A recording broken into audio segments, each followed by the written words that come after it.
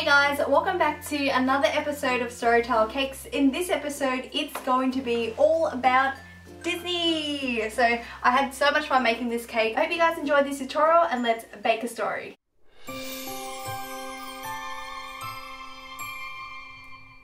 To start off making your castle cake, you're going to need a 6-inch cake and also a 10-inch cake. So both of the cakes are going to be 6 inches in height.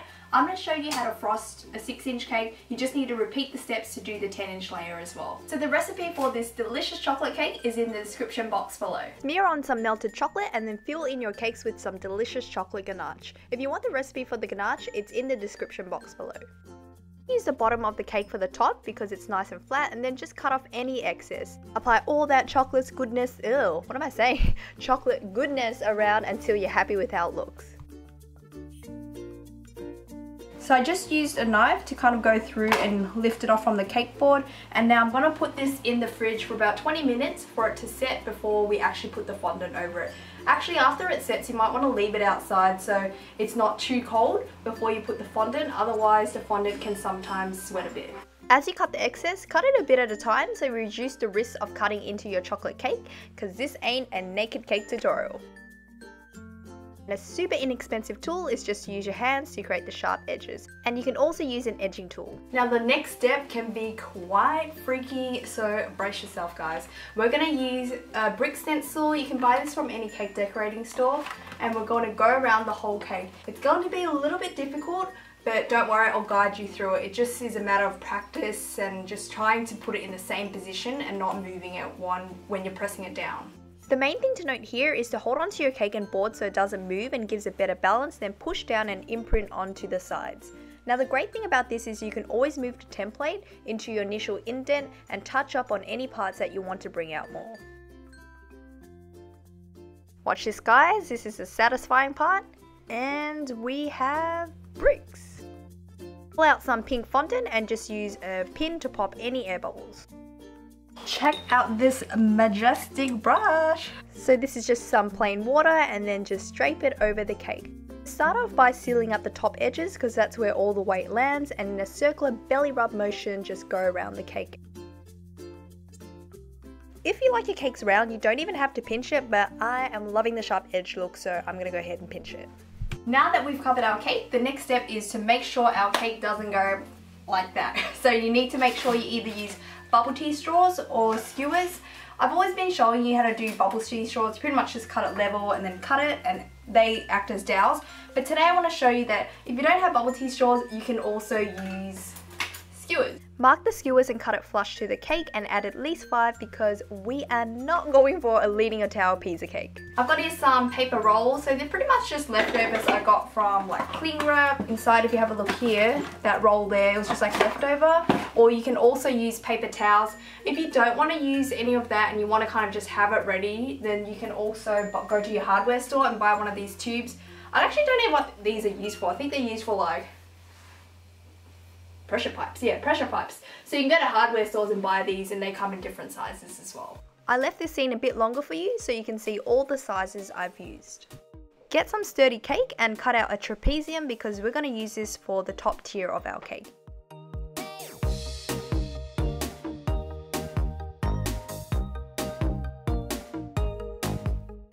Check out this super cute smoother guys. This is so cool because you kind of like detach it and smooth out mini cakes, and once I reach 5,000 subscribers, I'm definitely going to put it as part of the giveaway.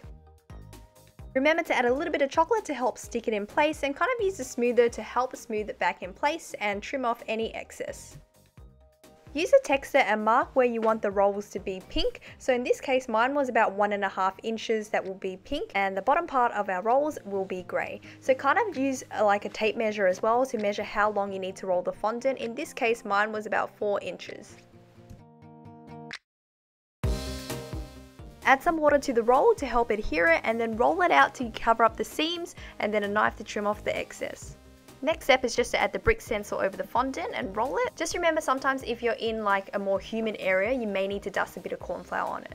Okay, so this part is really important. Try to lift your knife as you cut in small sections, because if you do it in one motion, you'll find that it deforms the shape.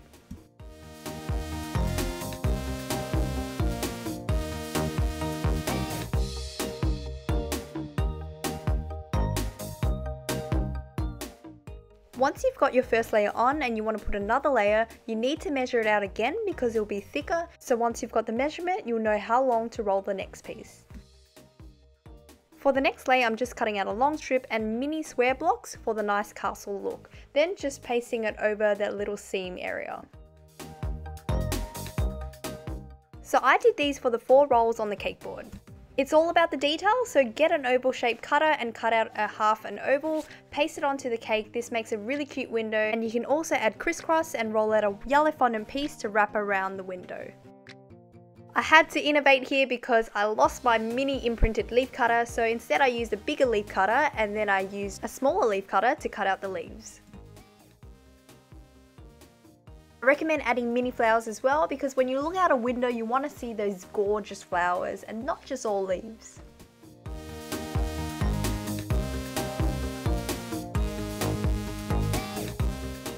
Cover all your rolls pink, and for some of them you can add pink strips, and for the other ones you can create detailed gold looks and simply use a knife to trim it down and use a circle cutter to create a nice pattern. You can definitely just leave it yellow, it's quite nice, but I want it to be extra, so I added a little bit of gold with rose spirit to kind of pop out that colour.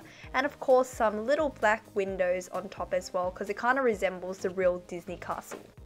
If you look at the real life Sleeping Beauty castle, you kind of see that it has these 2 rolls on the side, so this was the look I was kind of going for. I kind of just imprinted it so it gives that nice detail, painted it a bit of gold after I pasted this on, and then I added a little cross on top to resemble that Sleeping Beauty castle look.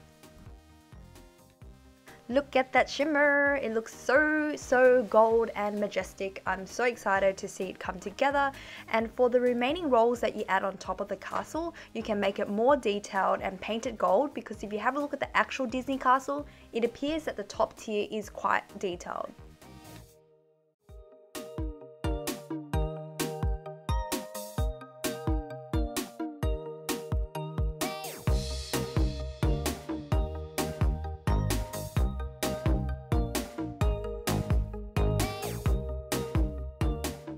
If you're like me, you adore glitter, so we're going to make some glittery flags. Just cut out a flag shape and made one end a bit longer so you can roll the toothpick in place. Make sure you add some water and let it dry overnight. Once it's completely dried, add some water on top of the flags and sprinkle on that majestic glitter vibes.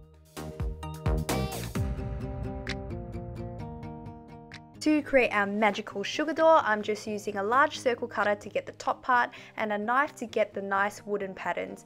You can also use a skewer to add little dots to resemble realistic wood and add some lines for details as well.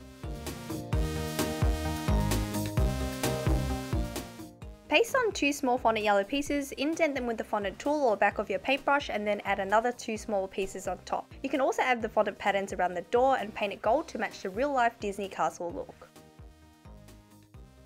So the next step is I'm going to show you how to cover your board using this fondant green, and I'll show you how to stitch up the green patterns together so you can't even tell that they were just 2 pieces combined onto the board. I'm just getting a little bit of water, so this just helps adhere our fondant.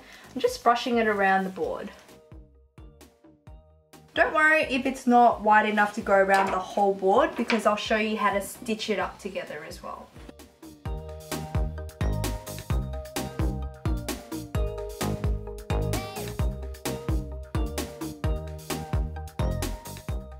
Smooth out your fondant with a smoother and a knife to trim off any excess. Brush on a little bit of water and adhere the next piece. Use your fingers to smooth up the gaps, and this is where the magic comes. You need a little bit of Crisco. I don't recommend water because water stains the fondant, whereas Crisco doesn't. So I'm just getting a little bit on my spatula and adding it in the gaps of the fondant piece. And then you just need to smooth it out, but make sure you work with it quite quickly. Now it's time to make some grass, and I'm simply just using an open star tip, and then we're just going to literally just flick it out.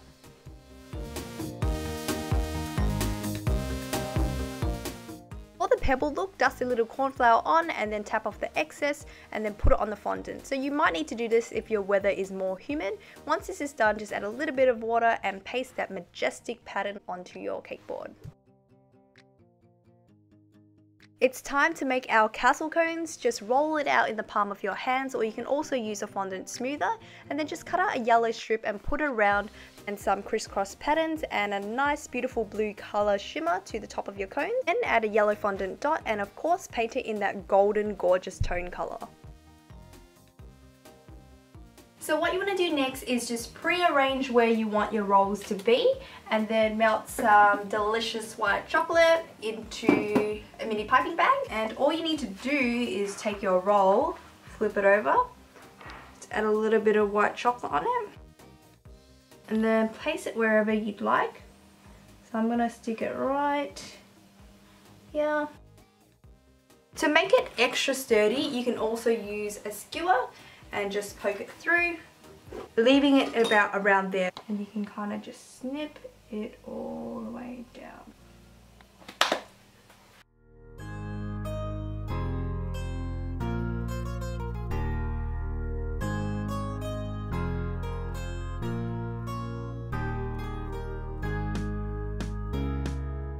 I'm just adding a little bit chocolate on the rims on the top of these because these ones have no skewer, so you're going to need that chocolate to help stick it in place.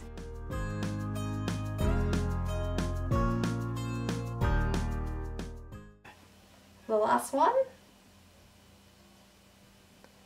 Ta-da! So the next step is optional. You can add more details and add a nice golden window to your Disney castle cake. So I just painted yellow fondant with a bit of gold and added blue. Then I went ahead and made another one. So the window is going to look like that. And remember how we did that nice pattern for our rolls? We're going to do the same thing, but this time just make the pattern bigger, and this is going to go on our top tier.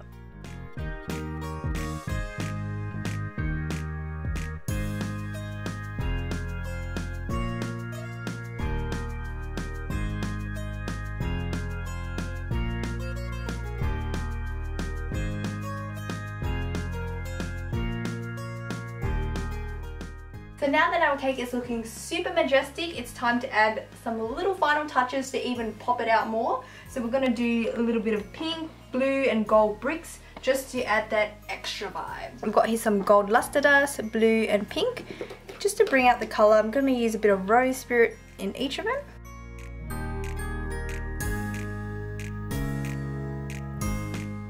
So mine's a little bit too diluted, so I'm going to add a little bit more in. So you want more of like a thicker paste going on.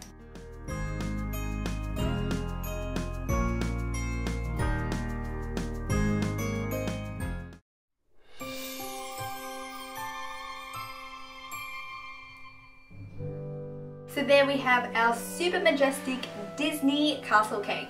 If you guys happen to make this tutorial, remember to share it with me on Facebook or Insta. I'd love to see and like it. And remember to subscribe for more vids.